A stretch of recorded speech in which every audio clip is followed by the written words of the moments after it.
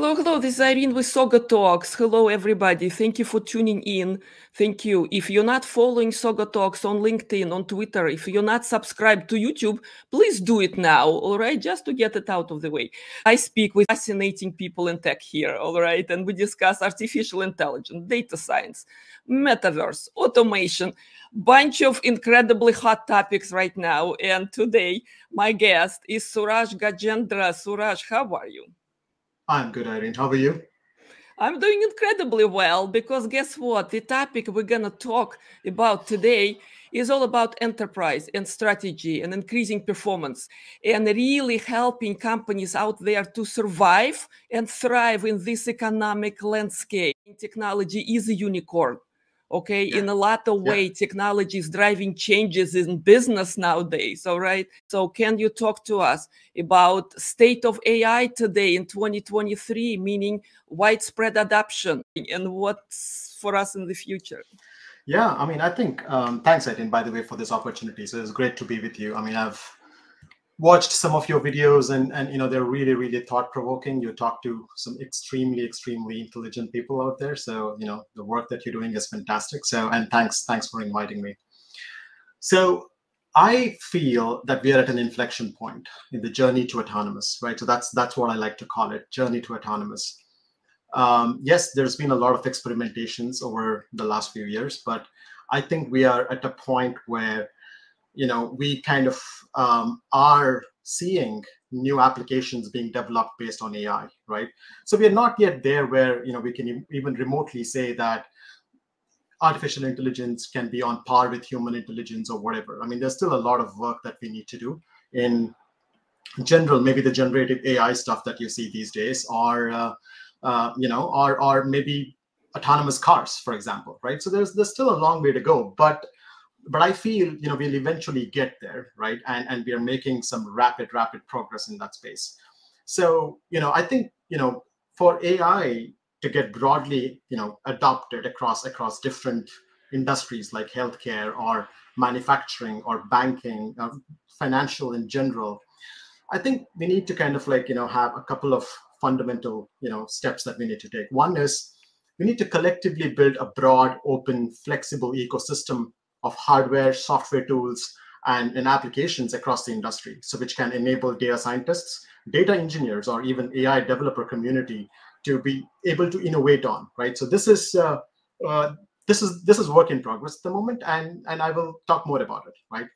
And on the other hand, the accuracy of any AI model, basically relies on the data that it gets fed on or trained on.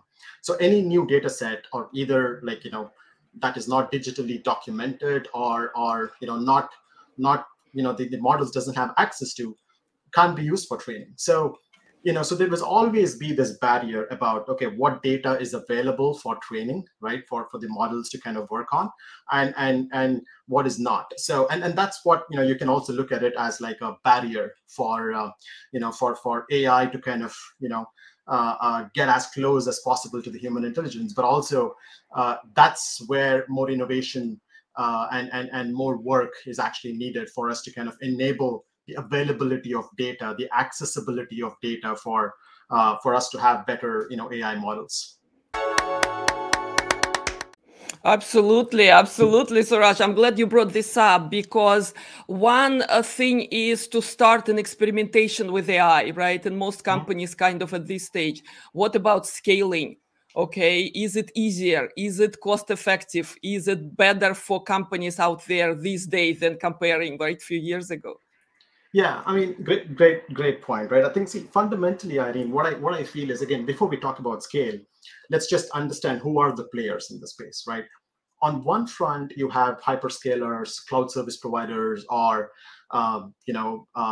AI research companies like OpenAI, for example, just pushing the boundaries of compute with their innovation in large-scale models and enabling massive AI-enabled applications. I mean, based on large language models, for example, or diffusion models that you actually see. So for them, it's really, the value that they are actually trying to extract is optimized models, how better they can actually make those models, how accurate they can actually make those models. And their expectations from a scale perspective is availability of performance systems, right? I mean, I'm not just talking about hardware, but software infrastructure and all of that stuff, ease of use, right? And reduced operational cost and and power, right? I mean, that's, we're all talking about green AI, we're all talking about climate change. It's very important for all of these large scale, people working on these large scale models to fundamentally kind of ensure that the computation that they do is actually done efficiently at a very power optimized way. So that's one class of players, right? So, and then there is the other class of players with enterprises, for example, right, who would want to kind of make use of applications based on these models that are trained.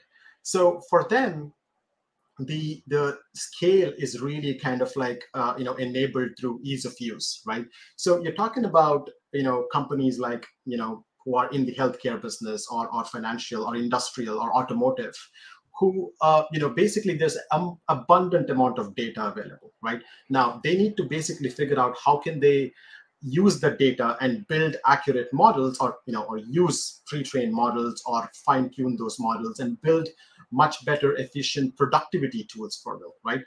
In order to kind of like improve the effectiveness of or even enable new services. So for them, the key thing is ease of use, right? So they want to be able to kind of like say, okay, can I get a platform which has the hardware, which has the right amount of software, the tools, and everything that they can actually take and just work on data analytics, right?